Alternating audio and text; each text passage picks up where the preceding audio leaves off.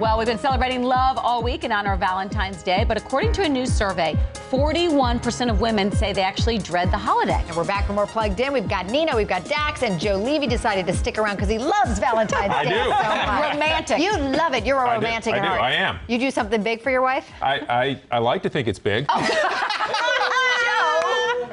Clean it up, Joe. What are you doing for Valentine's? It's all about the lighting. It's all about the lighting. He started off in the red room of pleasure. All right, now here's the red room of pleasure. Yes, I like to think it's red. Now, I make dinner. I think that's sweet.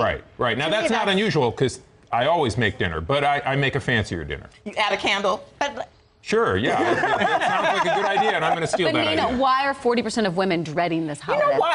I feel like social media has made it used to be a lot of pressure, and now with social media where everybody has these relationship goals and everybody has the perfect relationship on social media, everybody is trying to one-up each other. So right. It's like, oh, I got flowers. Well, girl, he bought me the whole store. Yeah. He took me to a garden. And so you can't ever just one-up the next person. It just becomes a show of appearance and not really of like true value. And I feel bad for the guys, Dax, because I feel like there's more pressure on you all than there is on the ladies, right? I think it's pressure for the first 2 Valentines that you go through. Beyond the 2 Valentines, then you relax. You don't care anymore. My wife and I, we do cards for each other. It's a normal Tuesday evening for us. We don't do anything special because you know what? You got the rest of the year to do something special for each other. Well, I think that's it. I mean, it's like every day should be a little bit of something Valentine's Day. I feel like Valentine's Day to me is just like how I feel about New Year's Eve. Like when people say, I'm going to Vegas for New Year's Eve, I feel like you're an amateur. Totally. Amateur hour. Like, yeah, okay, that's when everybody goes. Big deal.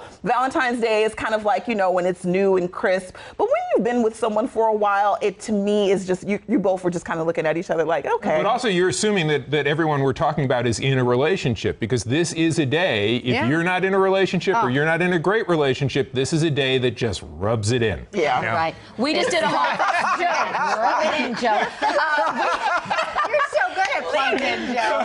We just did this thing called Galentine's Day. The girls, you can get together. So do single women, I've been out of the game so long, is this a day? Do people even care about this? Yeah, I know when I was single, my girlfriends and I would all go out to dinner and cry. No, I'm kidding. We'd all go out to dinner and have fun. And, a lot of women and men, too, love being single. Some people enjoy it and embrace it. And my mom used to tell me, enjoy it while you can. So when I was single, I just, hung out with my girlfriends and had a lot of whiskey. Did men care about it before when they were single, Valentine's Day? No. Not at all. You didn't do anything. No. They celebrated. In unison. Right. Just a day. This is one of my favorite Well, Plugged In. happy Valentine's Day. Yes, to all of you. To all of you.